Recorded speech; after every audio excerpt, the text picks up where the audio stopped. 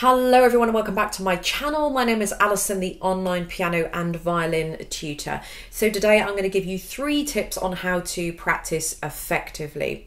But before we go into the video, I just want to tell you about something. So I want to let you know about my online music store, which has a wide range of teaching material and courses for violin, which will allow you to be able to learn to play the violin from complete scratch all the way to an intermediate level. Or if you can already play the violin at a basic level, you can still jump into the course and it will get you to an intermediate level guaranteed. My violin course has been written so it is very easy to understand and learn, with interactive videos from me embedded within the digital course, which is like having your own kind of personal violin tutor in the room there with you. The course is priced at $59.99 US and contains everything, absolutely everything you will need to get going. All you'll need is your actual violin and bow, and the course is 100% downloadable. There is nothing physical to ship out. As soon as you pay, you can download it, and it is available to everyone, anywhere, wherever you are in the world. My course absolutely guarantees to take you from a complete beginner violinist to a very decent, accomplished intermediate player. Okay, let's get going. So 3 tips on how to practice effectively. Tip number 1, make a plan.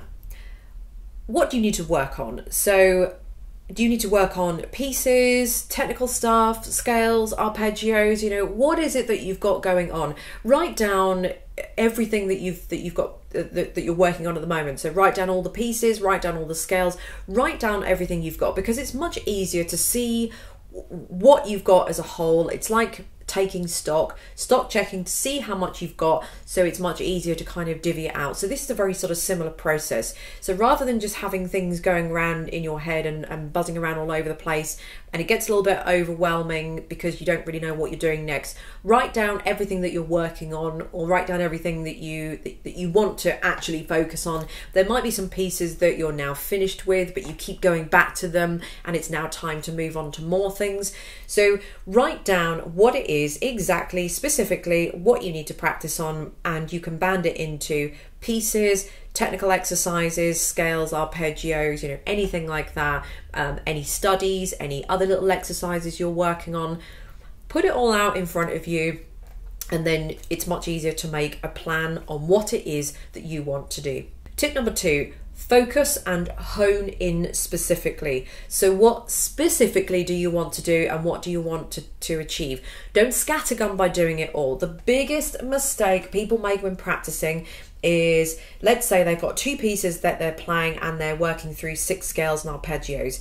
The typical student will play those 2 pieces through once or twice. They'll play each one of the scales and arpeggios, or whatever it is that they've got, once, maybe twice through if they're lucky. That's it, practice done, violin down. Now you tell me, what have you achieved by playing your 2 pieces through start to finish, and that's it, and just playing your scales through? Now to me that's just maintenance. To me that is just familiarizing yourself and reminding your fingers how those pieces go, but you have not actually practiced. That doesn't actually count as practice at all. The definition of practice in my mind, at the end of your practice session, you should be better at something, or whatever it is that you're working on. You should be better than you were when you started. So you started not knowing how to do something particularly, and then you ended by nailing that.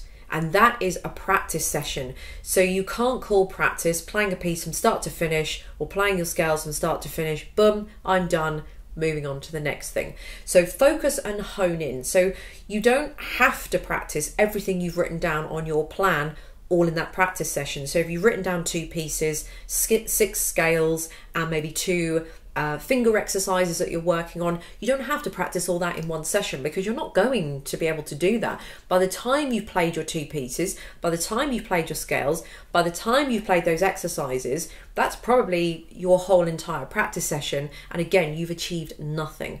So really focus and hone in. Say today I want to practice, you know, this chunk in the middle of this piece, because you know what, I cannot get it going fast enough, my fingers get in a muddle, I need to sort out the bowing, that kind of thing. And don't worry that you haven't practiced your scales today or the other technical exercises, because you've nailed that one particular passage in that piece of music you've not been able to nail for, you know, for potentially weeks or even months. So Remember, you don't have to practice everything in one go. Focus and hone in on certain things.